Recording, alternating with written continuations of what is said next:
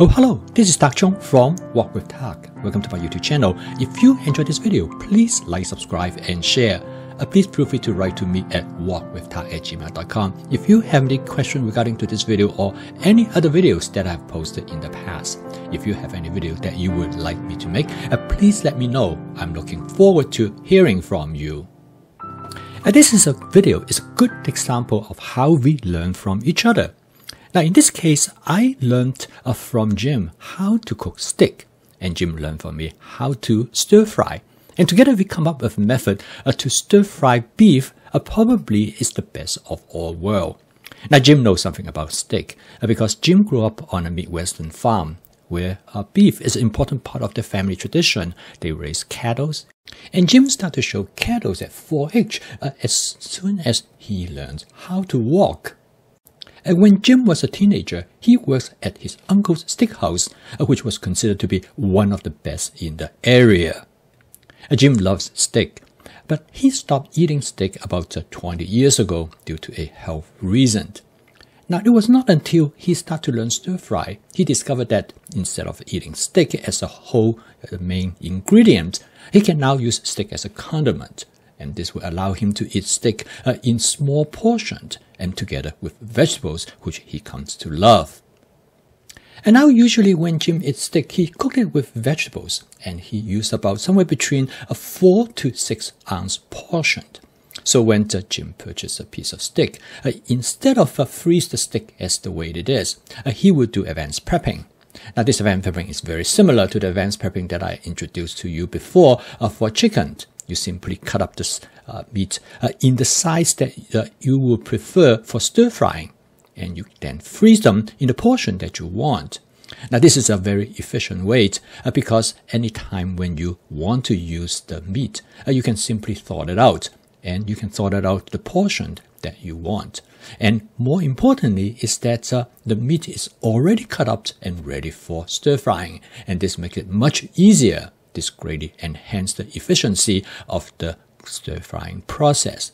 A lot of time, stir frying itself is very fast, but the prepping can be time consuming. So advanced prepping is an important aspect if you want to make stir frying as efficient as possible and make home cooking as part of your daily routine. So using this method, what Jim does is that he will freeze the steak. In this case, this is a top sirloin tip steak, and he will freeze them in the portion that one in a Ziploc sandwich bag. And the way he freezes it will allow him to thaw out quickly because he will pack them in a very thin layer. And this way, it will allow him to thaw them out very rapidly. And he usually do not fill the bag. He fills it only to about 1/3 of its capacity. And again, depending on how much that you would like, you can freeze it to the exact portion that you want. And for the purpose of stir frying, Jim will cut them into thin slices. This not only will allow the beef to cook very rapidly, but it also will fit into the overall size ingredients of all other in the stir fry dishes. And then Jim find it is easier if he can press down the beef, and he will spread them out in such a way that the beef is almost like a single layer. And this approach actually worked really well by removing as much air as possible from the bag. You're almost like doing vacuum packing, and this will reduce significantly of the chance of freezer burn. And then you can label directly on the top of the flap, and that's actually the best place to label your package. Now, once it is frozen, the bag will obviously will become stiffened, and you can store it in the freezer.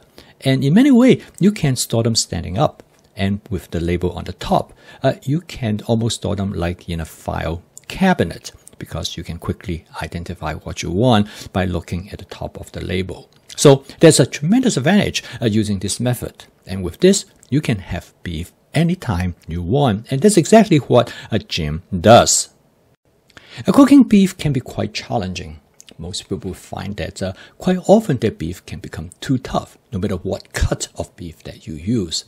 So after talking to Jim, I realized that in stir frying, we can simulate the same way of how Jim's uncle's restaurant to cook the perfect steak. Okay, Now let's go into the kitchen. I show you how it is being done and I will explain the principle of this approach. First of all, I heat the wok to very high temperature. As you can see, the wok is so hot that as soon as I add the oil to the wok, it starts to smoke almost immediately. This means that the wok is really at a very high temperature. And next, I add 6 ounces of beef to the wok. As you can see, that the beef cooks almost immediately.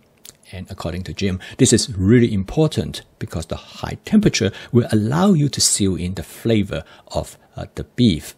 The next step is that I add some king oyster mushroom. The king oyster mushroom is added to it to modulate the temperature of the oil. In this case, it reduces the temperature so that now the beef is going to be cooked very gently. And this is followed by the addition of some broccoli, and this will further lower the cooking temperature in the wok. This approach is based on the method that Jim explained to me how his uncle able to produce such excellent steak. He told me that cooking steak, there's basically 2 steps. The first step is that you use high temperature to seal in the flavor of the steak. And in this case, the hot temperature is produced by cooking the steak, in their case, in a cast iron skillet that are heated to a very high temperature. And then, as soon as the steak has been properly browned, it will then immediately removed and put in the oven, which is set at 350 degrees. And in this temperature, the steak will cook slowly and that will retain the moisture as well as the tenderness of the meat. And in this case, the low temperature condition is created by the other vegetable ingredients. Now the dish is done. I season it with a combination of oyster sauce and hoisin sauce to create a light teriyaki flavor. So as you can see, this method is extremely efficient and you cook the beef in really a matter of seconds. And then you use the vegetables to modulate the temperature so that you can retain the tenderness as well as the moisture of the beef.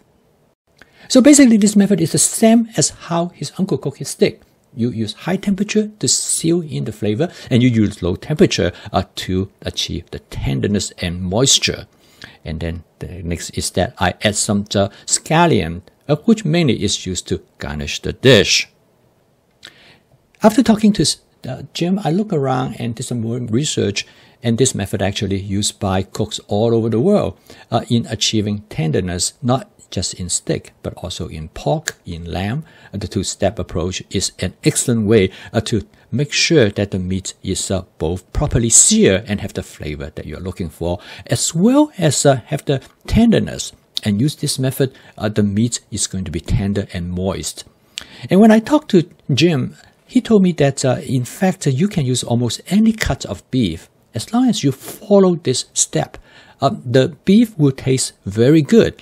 They might be slightly different because of the type of cut that you might get. But overall, you will be able to achieve the level of tenderness and moisture that you want. And the cut with more fat in it tends to be more tender. But you can use cuts that which normally considered to be not a good cut, but they can still create an excellent outcome. Now this method can be used not just with beef, but also can be used with lamb, pork, as well as with chicken. One thing that I learned from over the years is that stir frying is an extremely flexible and adaptable cooking technique. You can use it to cook many different type of ingredients, as well as you can cook it in many different styles. Before meeting with Jim, I always have trouble stir frying meat because I do not understand that principle that he described to me, which is the 2-step process, searing the meat and then cook it under low heat. Now, by adding food ingredients, you can create that low heat environment that his uncle used in the oven. I post a video each day to help you to make home cooking as part of your daily routine so you can make home cooking practical, efficient, creative, and fun using my fast cooking system. And if you'd like to learn more about this cooking system, please subscribe to this YouTube channel. So keep on cooking, and I will see you tomorrow.